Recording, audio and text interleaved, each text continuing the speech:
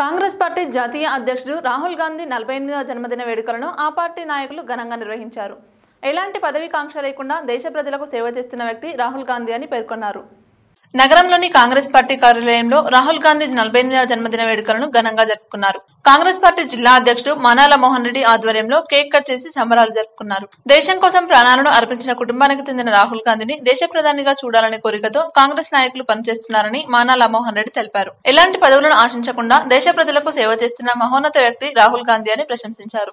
ఈ కార్యక్రమంలో PCC general secretary Mahesh Kumar Goud, Tahir bin Hamdan, Keshavenu, Majid, Ramakrishna తదితరులు పాల్గొన్నారు. గౌరవనీయులు కాంగ్రెస్ పార్టీ జాతీయ అధ్యక్షుడైనటువంటి పెద్దలు రాహుల్ గాంధీ గారి 48వ జన్మదిన కార్యక్రమం కాంగ్రెస్ భవన్లో నిర్వహించడం జరిగింది. ఈ దేశంలో పదవీకాంక్ష లేకుండా ప్రజల కొరకే పనిచేస్తున్నటువంటి ఏకైక వ్యక్తులలో ప్రధానమైన వ్యక్తి పెద్దలు రాహుల్ గాంధీ గారు.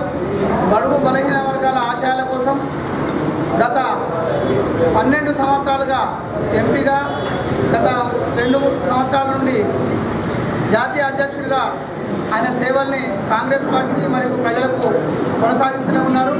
రాబోయే కాలంలో కాంగ్రెస్ పార్టీ అధికారంలోకి వచ్చి రాహుల్ గాంధీ గారిని ప్రధానమంత్రిగా చూడాలనేదే కాంగ్రెస్ పార్టీ నాయకులుగా మా అందరి ధ్యేయం, లక్ష్యమని తెలియదు.